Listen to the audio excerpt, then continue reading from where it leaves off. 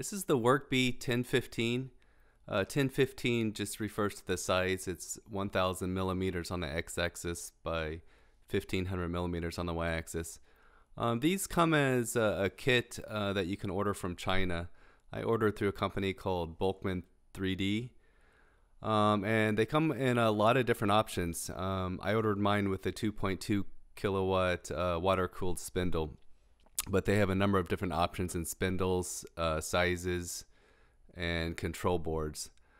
Shipping from China, if I remember correctly, was around $700, but still, given the price of the kit, it was a pretty good value.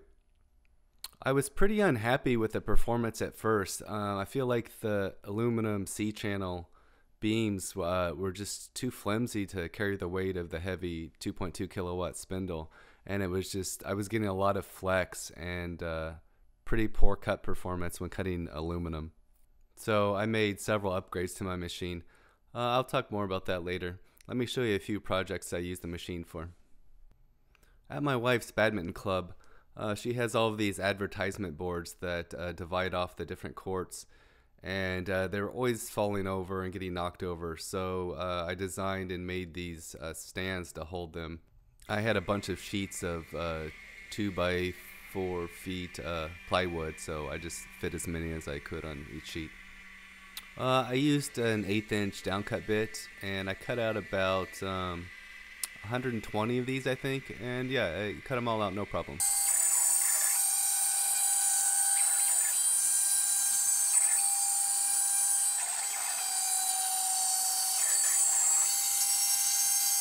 Here you can see the finished stands in action. Cool. This project was building a custom large format CNC router. I was using some of the parts that I took off the WorkBee when I upgraded it, and then I was designing and building some of my own parts. Here I'm cutting out the side plates out of 1/4 inch aluminum.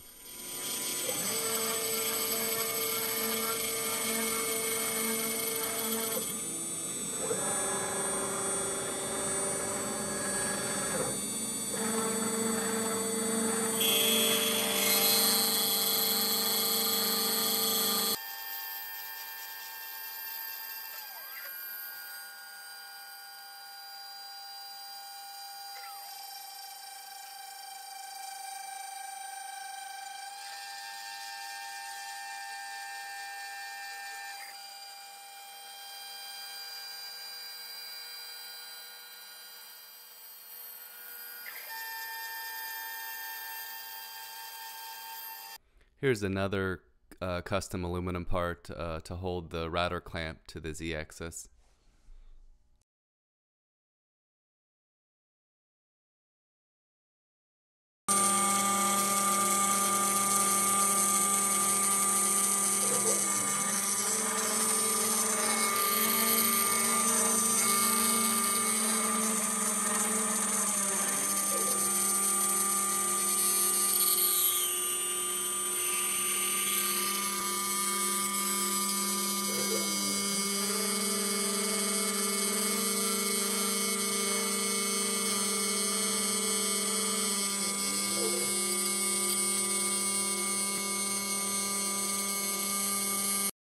Here you can see the finished machine.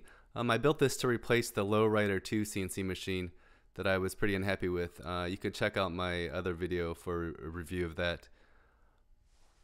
For this project, I was using the WorkBee to cut out PCB prototypes for this product I've been developing called the Badminton Faster Footwork Trainer.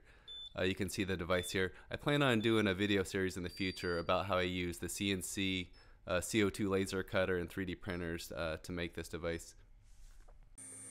I used carpet tape to hold down the copper PCB boards, and then I used a 0.8 millimeter end mill to do all the engraving and hole cutting. The water-cooled spindle is pretty quiet in comparison to a router, especially when taking light cuts like this.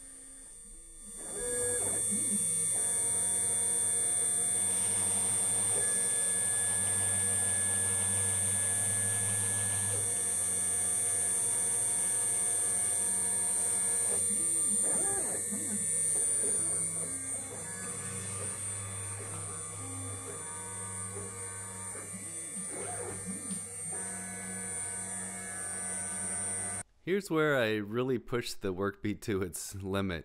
I bought this used injection molding machine, and I wanted to make these blank aluminum molds where I could use my resin printer to print the real mold inside of it, and this would contain it and support it from the pressure of the clamps. So yeah, cutting these out of 1-inch aluminum proved to be a challenge. As the bit got pretty deep in there, it was generating a lot of heat, and I had a couple failures where it would just like gum up in the aluminum.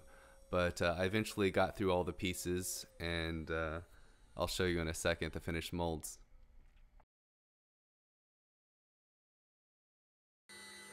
Here I'm cutting out the other side.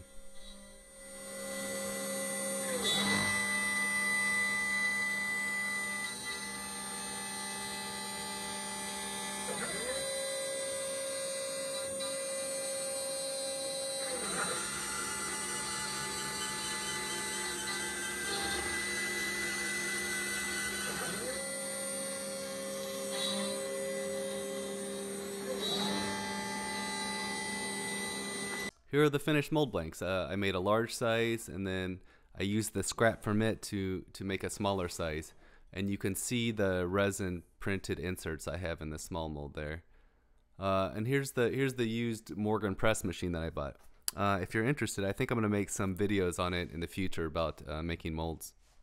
I ended up selling the WorkBee to buy this more industrial style machine as I was starting to cut more and more aluminum, and I wanted to head in the direction of mold making.